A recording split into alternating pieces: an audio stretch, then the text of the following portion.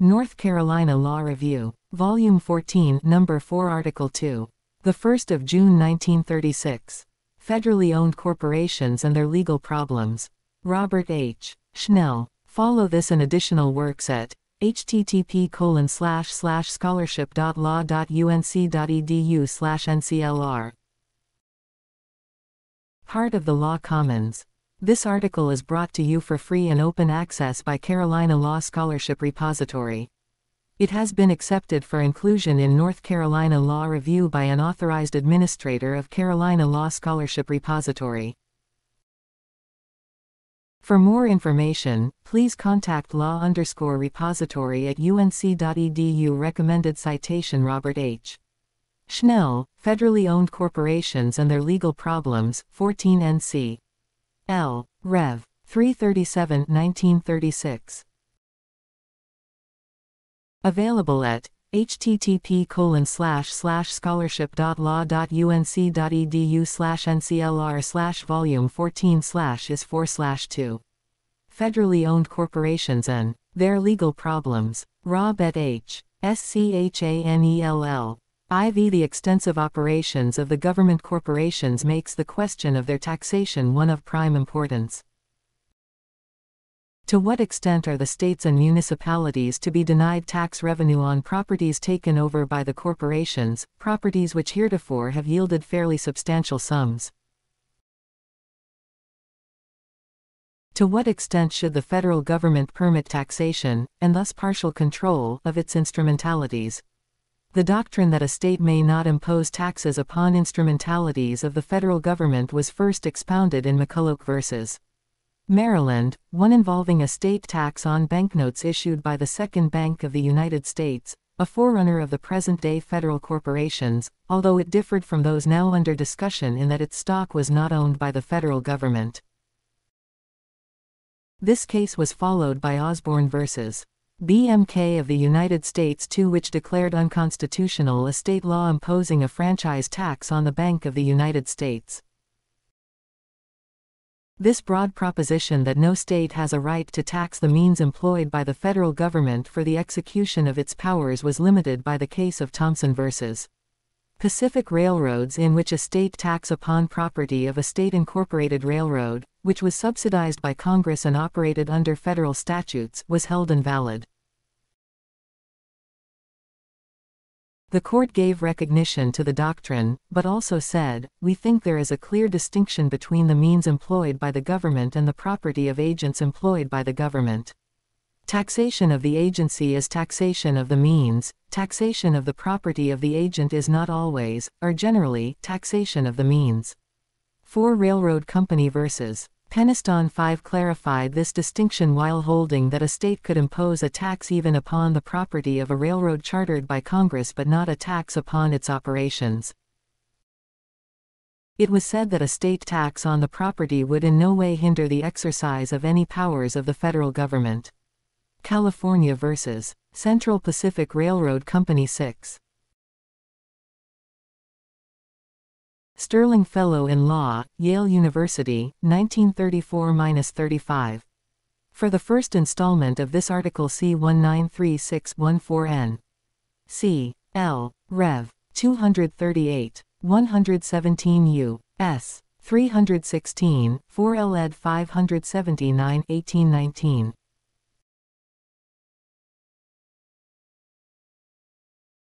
(222 U.S. 738, 6 ed. 204 1824. 276 U.S. 579, 19 ed. 792 1869.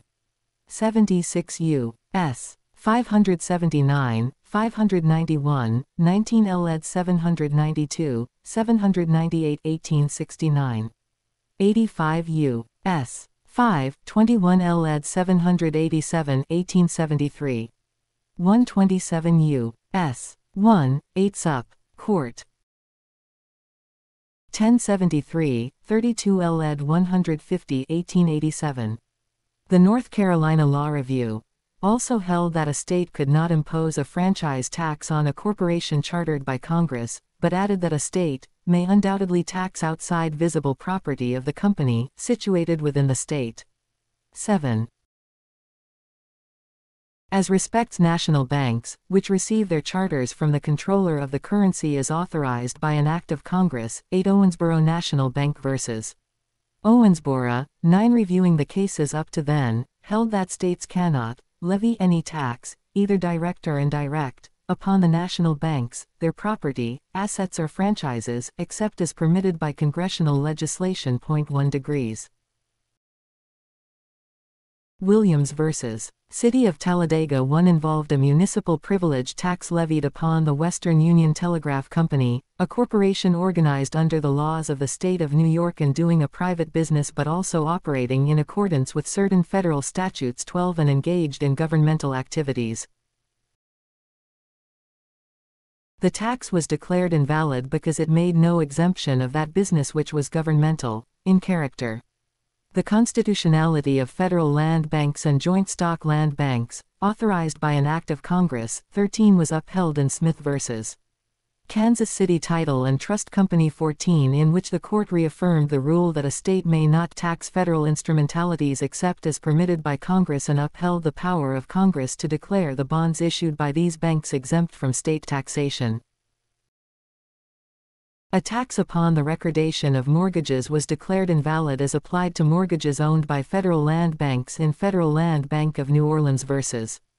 Crossland. 15 The court held that the state was entitled to charge a reasonable fee to meet the expenses of registration but that a tax in the guise of a registration fee could not be imposed upon the bank. In summary, these cases stand for the general proposition that a state may not tax the franchises, operations, and intangibles of a corporation, which is acting as a federal instrumentality because such tax might tend to interfere with its performance of its governmental functions, but that taxation of the tangible property of a corporation, incorporated either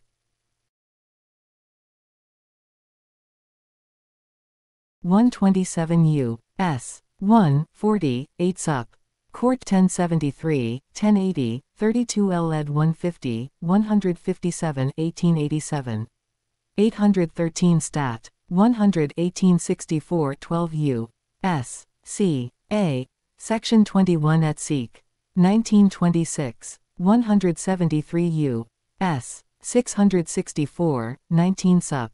Court 537, 43 L. ed.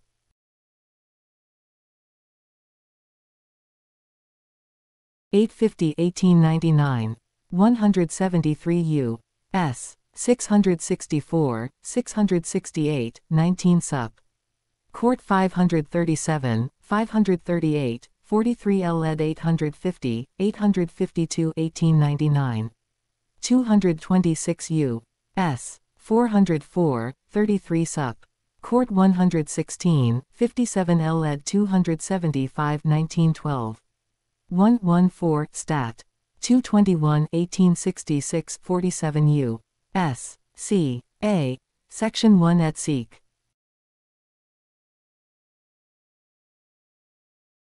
1926. 139 Stat. 362 1916 12 U.S. C. A. Section 671 et seq.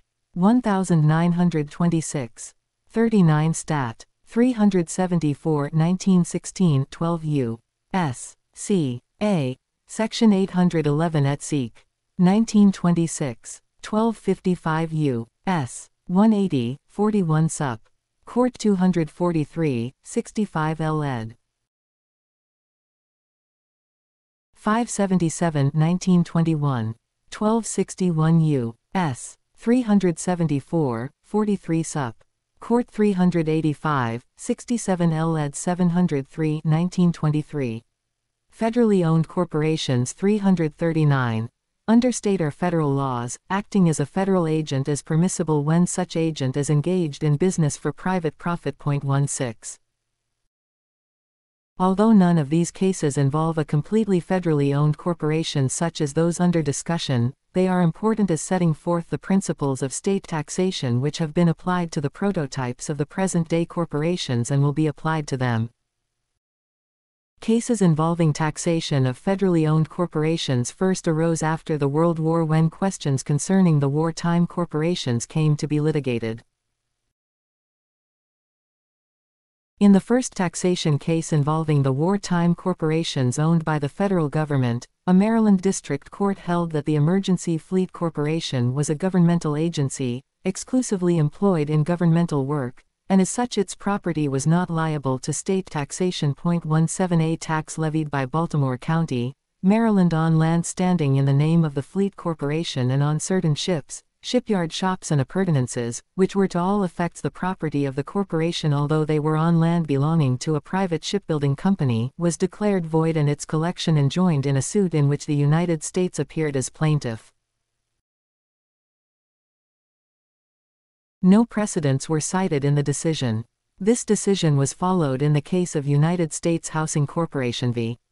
City of Watertown. 18 The court, taking cognizance of the Thompson and Peniston cases, held that a tax upon property owned by the housing corporation was invalid, saying, in the instant case the property itself was the only means and instrumentality by which the federal purpose could be carried out, and to tax this property would be to tax an agency solely engaged in carrying out the constitutional duties of the general government. It would be a tax on the means employed to carry out a federal power, and this, the municipality had no right to do. 9 An injunction was issued restraining the collection of taxes levied on the property of the corporation.